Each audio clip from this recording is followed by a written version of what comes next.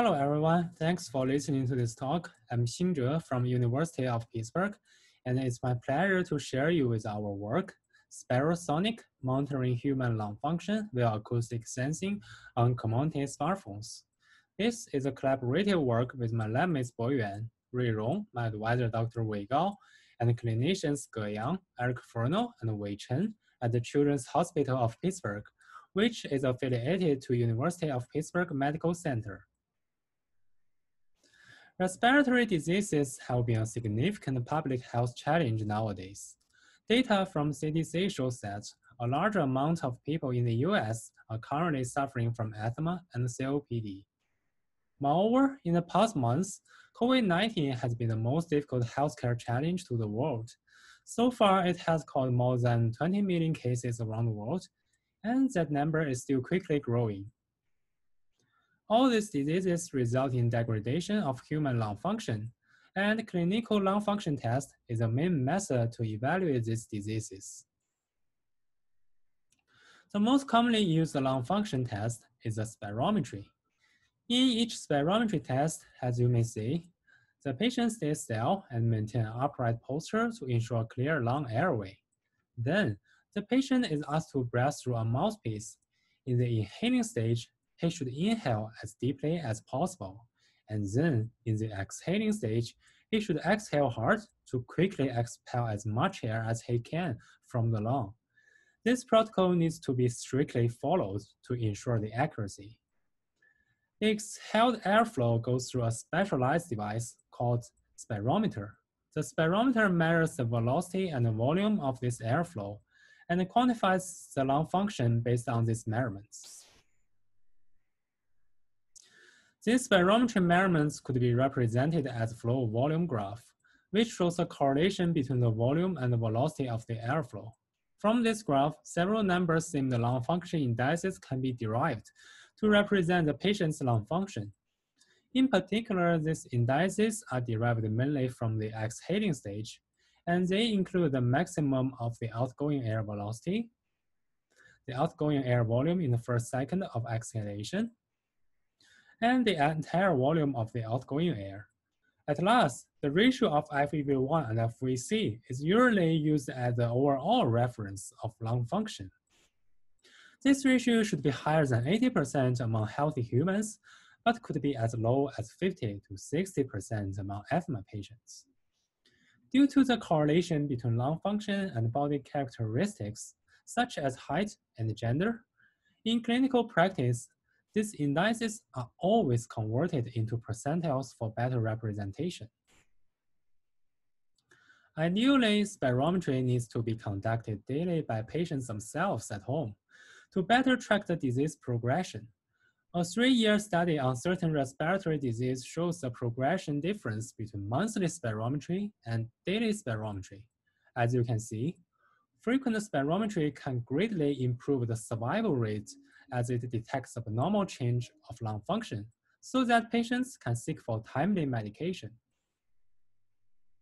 However, those current spirometers being used in clinic are too bulky for daily in-home use.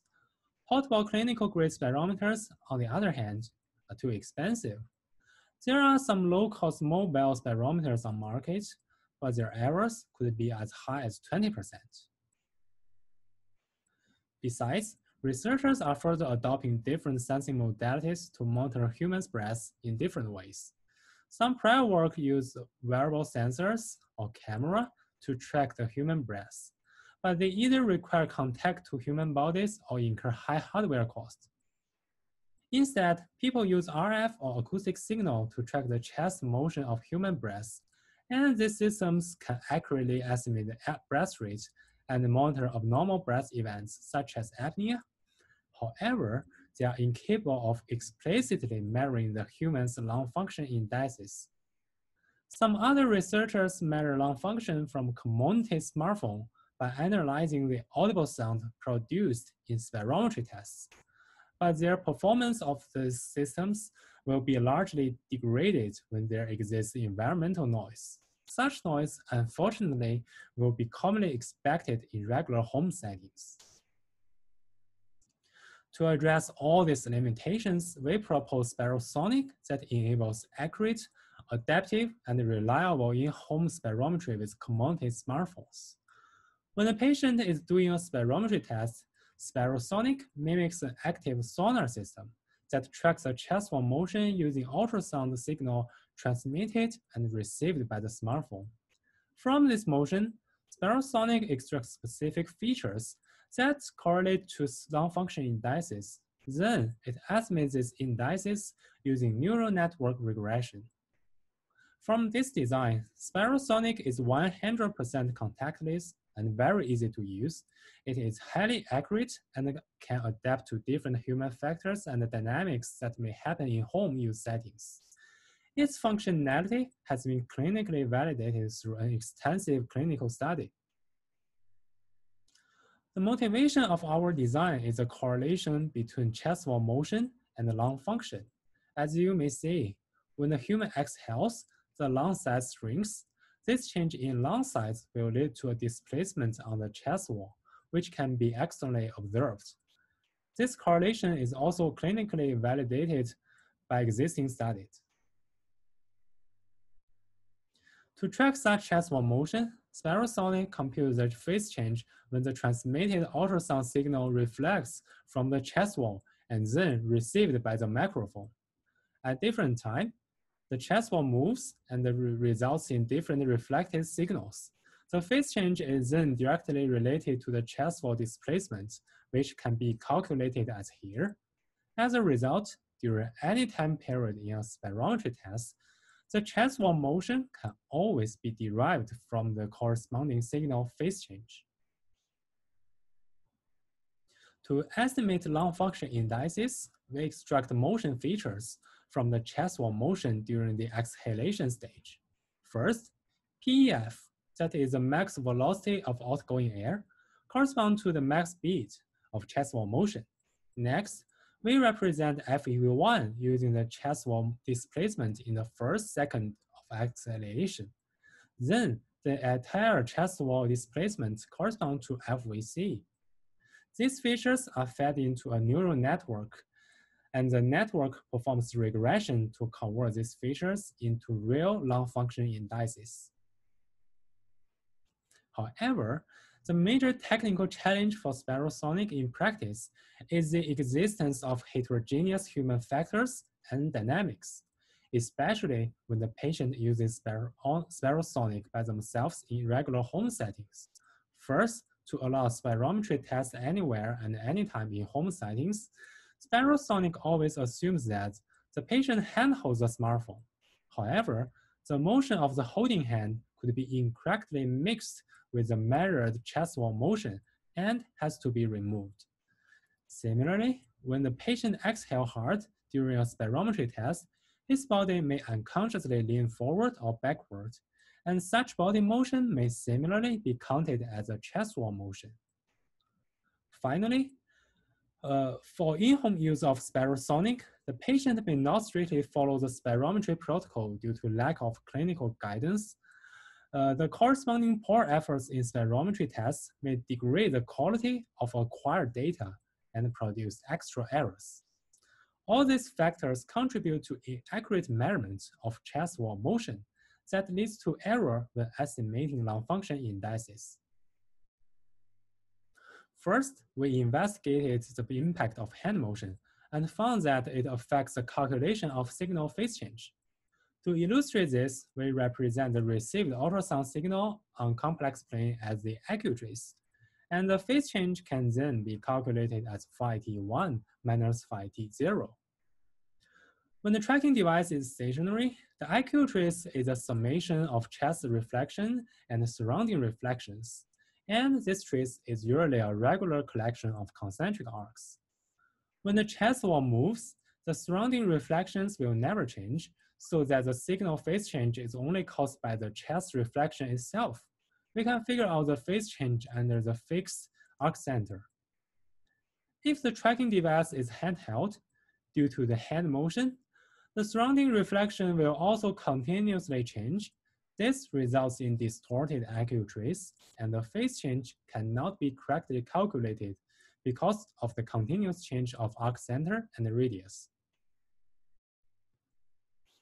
To correct such distortion, we first segment the AQ trace based on the amount of phase change. Afterwards, we separately correct the distortion on each segment by approximating this segment to the closest regular arc. After each signal sample is corrected to its counterpart on the regular arc, we can obtain the phi as the phase change of this segment. For body motion, we divide it into two categories as unidirectional and bidirectional motions. Since unidirectional motion only happens along one direction, either forward or backward, it can be calibrated based on effects that if there is no body motion, the chest wall should be at the same position before and after a spirometry test, assuming that the patient fully inhales and exhales in the test.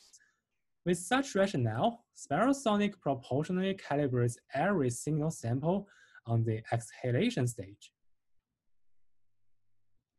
However, in practice, the human body may move both forward and backward in a test. To remove such bidirectional motion, SpiroSonic implements adaptive smoothing based on chest wall motion speed.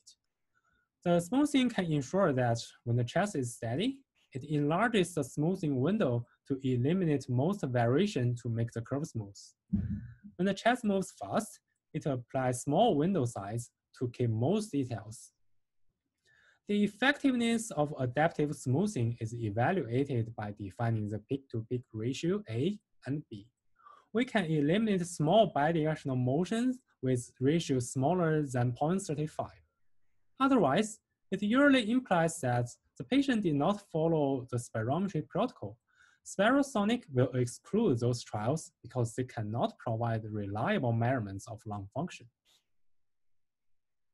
Essentially, it is quite common that patients are unable to follow the protocol when they do spirometry by themselves at home without any clinical guidance. In this case, SpiroSonic could correctly identify all spirometry data with low quality and exclude this data from lung function estimation. As you can see here, a spirometry of high quality should produce the chest wall motion as a V shape, so that we can easily identify the exhalation stage and extract motion features. Spirometry tests being done with poor efforts, on the other hand, does not contain such a clear exhalation stage.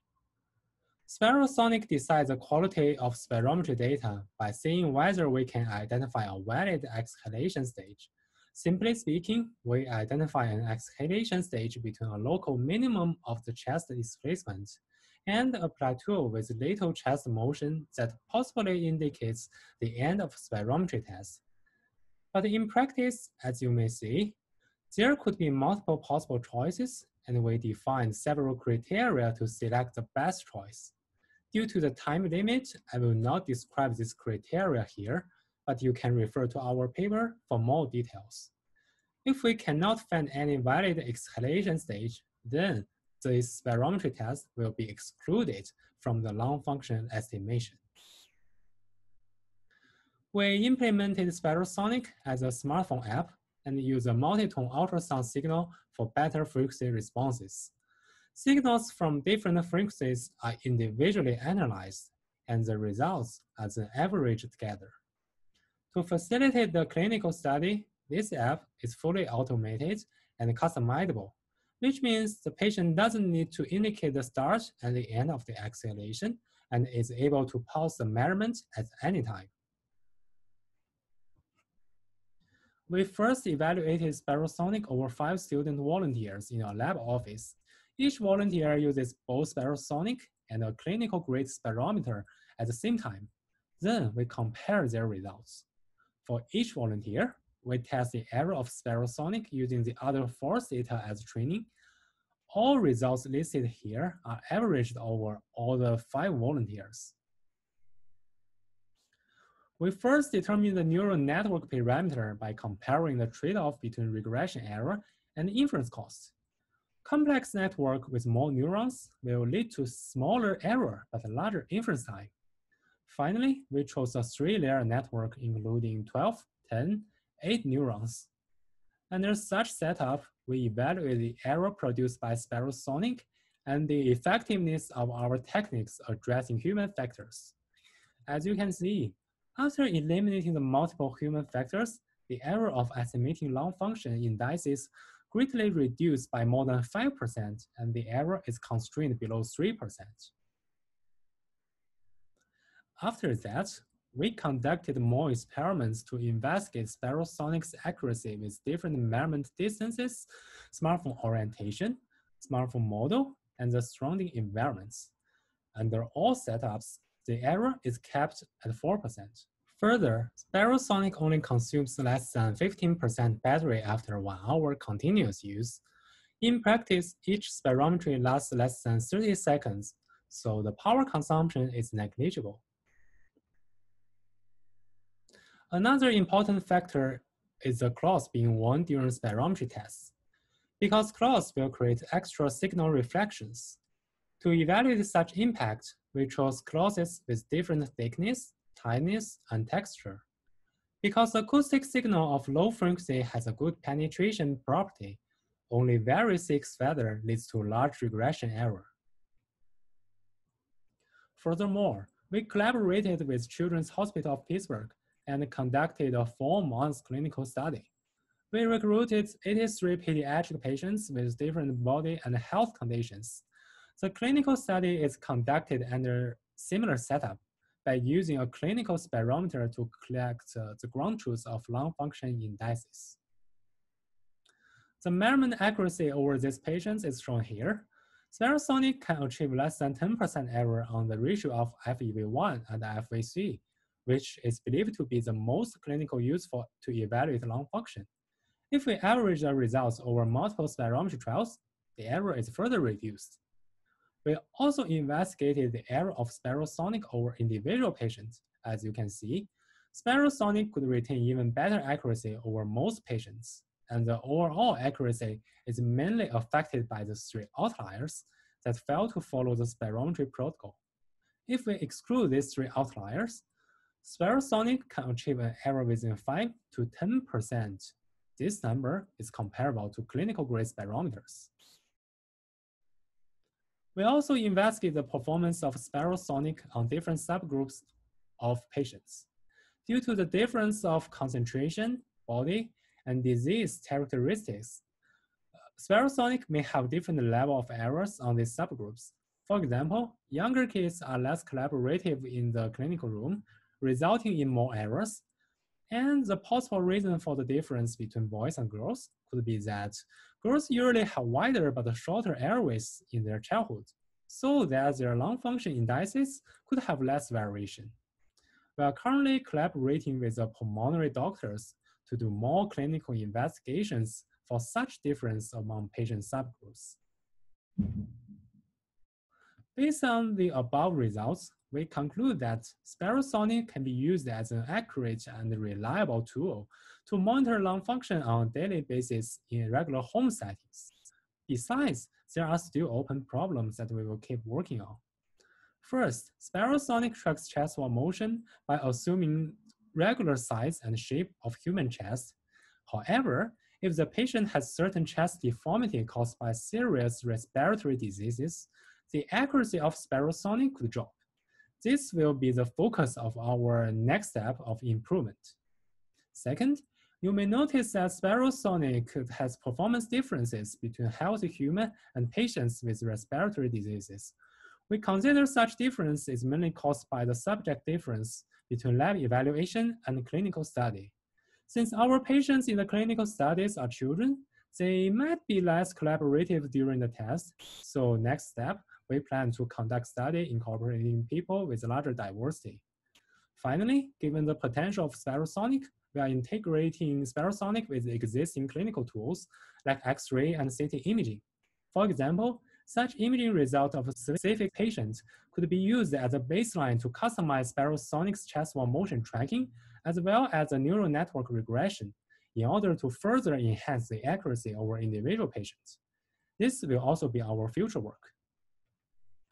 Thank you for your time. Hope you enjoyed this talk.